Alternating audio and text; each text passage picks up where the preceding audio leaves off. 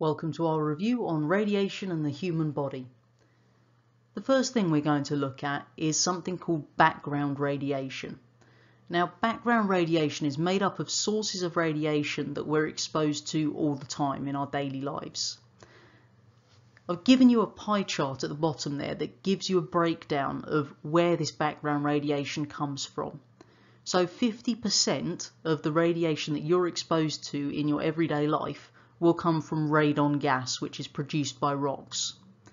The next highest would be our artificial sources at 14.3%. Then we come down to medical uses at 14% and ground and buildings at 14%, food and drink 11.5%, cosmic rays at 10%, and then we fall into the very tiny numbers for our nuclear power and nuclear weapons tests, which are 0.1 and 0.2% respectively. So make sure you are aware of where these sources actually are, so that if you're asked to list a couple of sources of background radiation, you can do so. There are a couple of key terms we need to know the definitions for: contamination and irradiation. Now, these are two terms that people often mix up and use inappropriately, so make sure we learn these definitions so that we don't do that. Contamination occurs when radioactive material is taken inside the body or onto the skin. So internal contamination can't be removed. Whereas irradiation occurs when radioactive material is outside your body. The radiation can then travel into your body. So contamination is inside, irradiation is outside. Obviously, either contamination or irradiation isn't particularly good to be exposed to, because when we're exposed to ionizing radiation in either way, then it can damage the DNA inside your cells, and that can lead to cancer. So what we find is, if you're only exposed to a very small dose of radiation, yes, there will be damage that occurs, but your body can usually repair that. Even though when we first think about the term radioactive material, then a lot of us think that's really bad. In fact, it's got some very good uses for us. First one of these is in medical tracers. So what we do with these is we'll have a radioactive isotope which we're going to inject, inhale or swallow, depending on which part of the body we wish to look at. We can then use a gamma camera to detect the radiation to show where the problem is. So for example, if you'd had a radioactive isotope injected, we can use the gamma camera to identify if you've got a blockage or a leak in one of your arteries or veins, for example. Now, the radiographers that are choosing the isotope have to do so very carefully to make sure that the half-life is just right.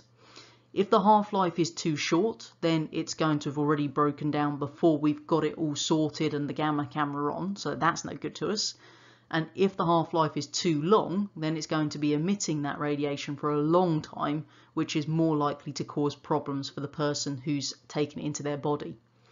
So we tend to use an isotope called technetium-99 because it's absorbed by a wide range of organs and it's got a half-life of around 6 hours. So it's long enough for us to be able to carry out the actual investigation work, but not too long so as to cause a high chance of problems. The second use we've got for radiation in the body is in the form of a gamma knife. Now, a gamma knife is a movable source of gamma radiation that we're going to move around the body.